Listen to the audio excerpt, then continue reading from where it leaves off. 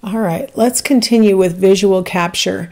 Now, I actually mentioned this earlier on in this chapter, that we tend to study vision so much because of the tendency towards visual capture, that when visual information conflicts with other senses, we tend to defer to our vision.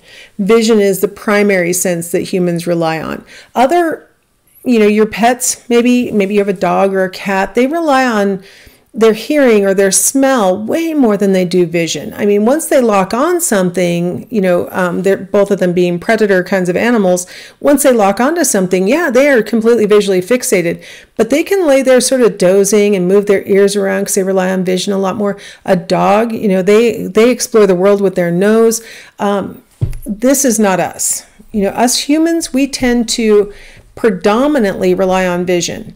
Anyone with visual impairment knows that the world is sort of set up to really capitalize on that, right? So there's a lot of signs and there's a lot of colors used to indicate things and stuff, because on average humans will defer to vision as their primary source of information, especially obviously whenever possible.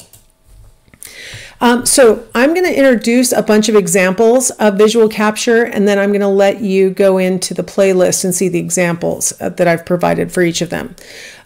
So the ventriloquist effect is a good example of visual capture. I mean, the only reason why we fall for ventriloquist at all is because we do start to look at the dummy while it's talking, right? And you might look over at the ventriloquist and say, "Wow, I don't see his lips moving," and then you get pulled again to the dummy because we tend to think that the sound that we're hearing is coming from the mouth that's moving.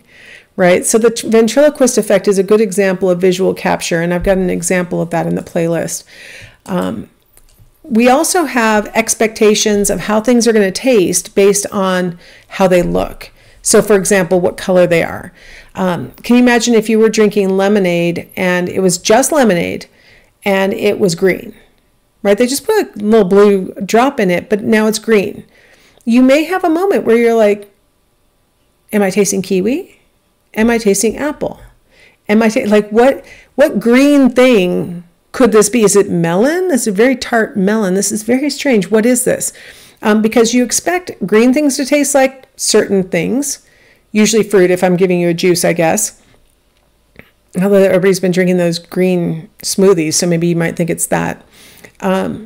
If it's a red clear liquid, you probably are going to expect it to taste like watermelon or cherry or strawberry or a normal fruit flavor. So if it tasted like, let's say, I don't know, beets, might be a little surprised, but that's at least consistent. Okay, let's think of something that's not red, but that we might color red, and you might be surprised by that flavor. Maybe it tastes like root beer and it's red. That would be a strange moment where you're trying to figure out what exactly am I tasting, right? It's red, so I expect it to be one of these fruit flavors, or apparently beets.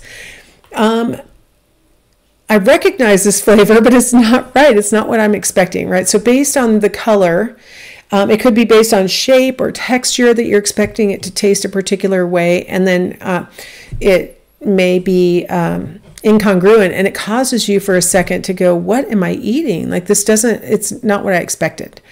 Recently, they changed the green Skittles from being lime to green apple, which I completely prefer. I totally prefer it. But I have to say, the moment I ate it, I was like, what's wrong with this lime? It doesn't taste right. It's green. It's a Skittles. It has to be lime, right? So this is not only just what color I thought it would, the flavor should be, but also this is a Skittles, and I've had Skittles in the past. So my expectation was being imposed where I'm like, okay, I see the color, I know what color that flavor is, and then there was a moment when I could not identify that as green apple. I couldn't figure out what it was at first. So that's what we mean by expectations, right? And vision can cause us to expect certain things. The rubber hand illusion refers to something really clever that researchers did, where they put a person has their hand on the left side and then a rubber hand on the right side. And the rubber hand is being reflected for the person so that it seems like it's all in the right position. It could be their own hand. And so then the person sees the rubber hand being touched and other things, and they believe they're feeling it, right? Because it looks like it could be their own hand. they see something being done to the hand, they think it's really happening. So I have a little video to illustrate that because that's a fun one. So you can watch that. And then there's the McGurk effect. This is another really fun one where, you know, if a person is saying a particular sound, you have to admit in English there are a lot of speech sounds that could be easily confused, right? M versus N, B versus D. Like a lot of our speech sounds are very similar to each other. And so what we have to rely on is sort of context, you know, the way that the person's mouth is shaped, stuff like that to help us to figure out what exactly, which of these two phonemes they might be making. In the McGurk effect, they illustrate that by having a video where they impose the sound of one speech sound over the mouth shape of the other speech sound. And what you find is that you tend to rely on what you're seeing, not on what you're hearing.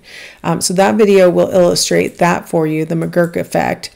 And then this is an illustration of the McGurk effect also, which is they take films from the NFL and then they make up what the players are actually saying, but they made it up. But it's synchronized well enough with their mouth movement that it looks like that's what they're saying. So that one's just for fun for you to watch because it's a good illustration of the concept of the McGurk effect. All right, I'm going to stop here so you can go watch that playlist, and then I will see you on the other side. We'll talk about embodied perception.